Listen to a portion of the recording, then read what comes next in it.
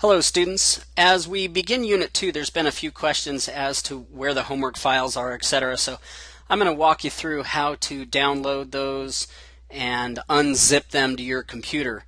Now, Unit 2, in my opinion, is the most important unit in this class because when we're completed with Unit 2, you will have some basic skills in word processing, spreadsheets, and PowerPoint software. All three of these applications are going to become really helpful as you continue on in the educational process. And definitely the people that know these in the business world tend to get ahead. They find easier and faster ways to write documents, reports, create spreadsheets, charts and graphs, and do great presentations. So let's get started. First of all, I'm going to go into the IC3 book materials here.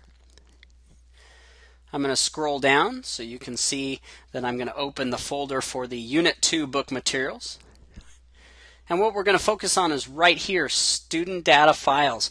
These are the files that as the chapters call out for files, these are them. So I'm going to right click. I'm using, of course, Firefox. I'm going to do Save Link As. I'm going to save this to my desktop and hit Save. And I will replace that. As you can see, I've already done this one time, but I'm doing it again, showing you the whole process. So again, I've saved this to my desktop because it's a zip folder, and once I unzip it, I don't need to keep the files in two places. So I'm going to go ahead and do this. It's almost done.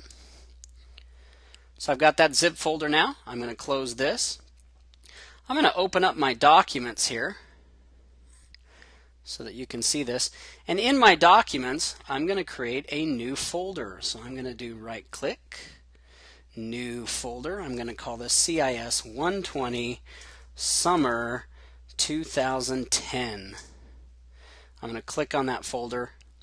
And in there, I'm going to create a new folder. Right click, new folder called Unit 2 Student Data Files.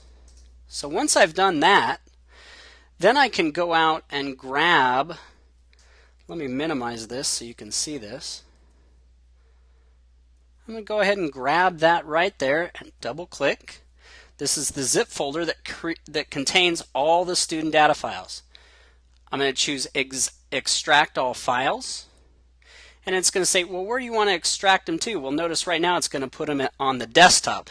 I'm certainly not going to want to extract all those there. So I'm going to do this. Go into eMaggots, and now remember I am using Windows 7. Vista is very similar. Here's that CIS 120 Summer that I created. Here's the Unit 2 student data file. So I'm going to say OK. My path is correct there, and I'm going to say Extract. So it's going to go ahead and open up or unzip all those files and create that folder structure in the folder called Unit 2 Student Data Files. So that's done. It brings it up. So let's say Unit 2, Chapter 1 calls for a student data file. I can click on it. I think it happens to call for U2CH01 parking, the assignment. So I would just double click on that. Let me minimize this so you can see it all. Here we go. And there's the file. So as I start the homework, the first thing I want to do is read how the instructor, i.e. me, wants it saved, which is first initial, last name. So read the instructions. So I always like to start out with that. Come in here, Save As, Word Document. Of course, the key here is notice it's trying to save it in with the student data files. So a lot of you might say, oh, I saved it, but I can't find it. Well, you have to look at the path right up here as to where it's saving. I'm going to go back here. I'm going to go into Documents.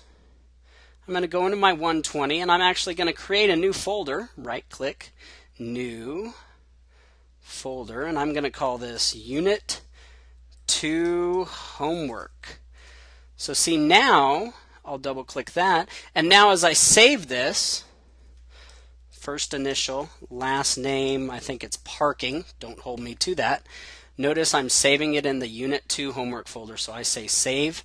The other nice thing about this is by saving it right off the bat, I have a new file, and I haven't overwritten the old file.